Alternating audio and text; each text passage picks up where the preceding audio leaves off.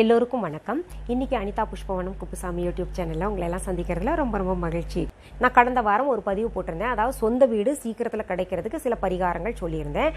அதுல ஒரு பரிகாரமாக செவ்வாய் வெள்ளி அன்று நம்ம வீடு மொழுகிற தண்ணியில உப்பு போட்டு மொழுகிட்டு வாங்க அப்படின்னு சொல்லியிருந்தேன்.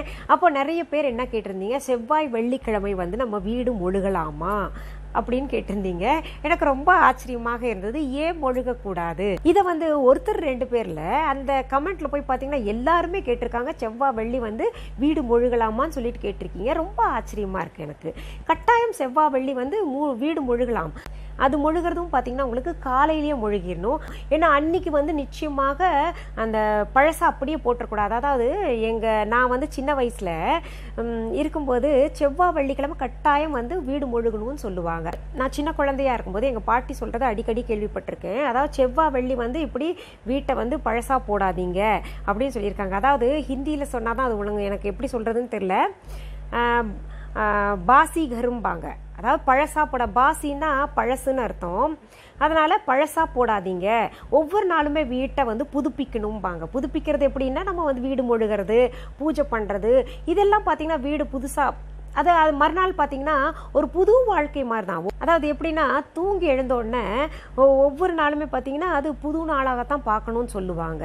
அதனால அந்த புது நாளில் நம்ம வீடு மொழுகாமல் இருக்கிறதோ இல்லை பூஜை பண்ணாமல் இருக்கிறதோ விளக்கேற்றாமல் இருக்கிறதோ இதெல்லாம் செய்யாமல் கட்டாயம் இருக்கக்கூடாது. இந்த மாதிரி தான் பார்த்து பார்த்து நான் பழகிட்டு அந்த மாதிரி நான் இது எல்லா நாளுமே வீடு மொழுகிட்டு வரேன்னா எனக்கு இந்த செவ்வாய் வெள்ளி துடைக்கக்கூடாது, செவ்வாய் வெள்ளி துடைக்கக்கூடாதா அப்படின்னு சொல்லி கேட்டோன்னே ரொம்ப வியப்பாக இருந்தது.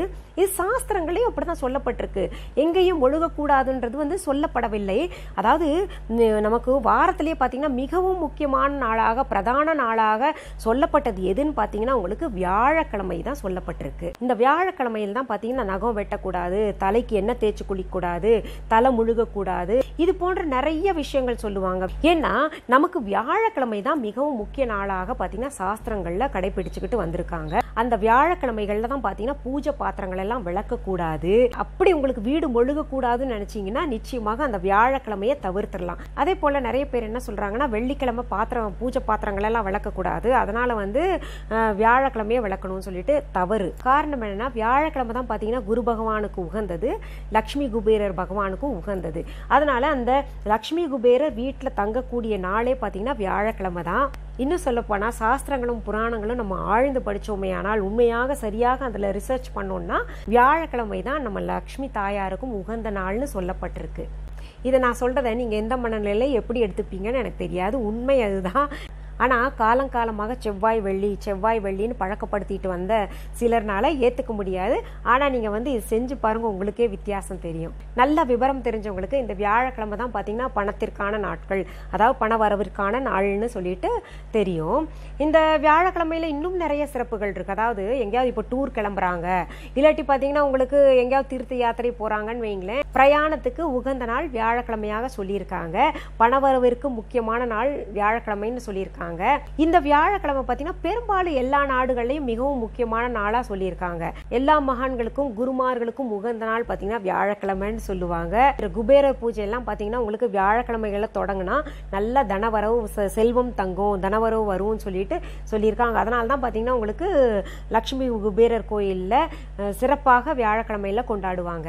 இன்னொன்னு, குழந்தைகளை நம்ம ஸ்கூல்ல சேர்க்கணும்னா வியாழக்கிழமையா தேர்ந்தெடுத்து சேர்த்தோம்னா நிச்சயமாக உங்களுக்கு நல்ல கல்வி இருக்கும், அவங்க நல்ல மதிப்பெண் எடுப்பாங்க, நல்லா படிப்புல கவனம் செலுத்துவாங்கன்னு சொல்லிட்டு நான் படிச்சதுல தெரிஞ்சுக்கிட்டேன். இவ்வளவு சிறப்பு மிகுந்த இந்த வியாழக்கிழமையில நம்ம பாத்தீங்கன்னா அன்னைக்கு அந்த விளக்கை எடுத்துக்கிட்டு அது விளக்கிக்கிட்டு அது பண்றது அவ்வளவு உகந்தது கிடையாது. அதனால வியாழக்கிழமைகள்ல பூஜை பொருட்கள் எல்லாம் விளக்குறது இல்ல துடைக்கிறது அந்த வேலையெல்லாம் வச்சுக்க கூடாது. நம்ம இந்த ஒளிப்பதிவு மூலமா என்ன சொல்றேன்னா, நீங்க கேட்டீங்க இல்லையா இந்த செவ்வாய் வெள்ளி வீடு மொழுகலாமா அப்படின்னு கேட்டிருந்தீங்க இல்லையா, நிச்சயமாக தாராளமாக மொழுகலாம். அது மொழுகிற நேரம் தான் பார்த்தீங்கன்னா நம்ம கொஞ்சம் சரியாக தேர்வு செய்து தினமுமே சொல்றேன். அந்த மொழுகிற நேரம் பார்த்தீங்கன்னா காலையிலேயே மொழுகிட்டோம்னா ரொம்பவே சிறப்பு.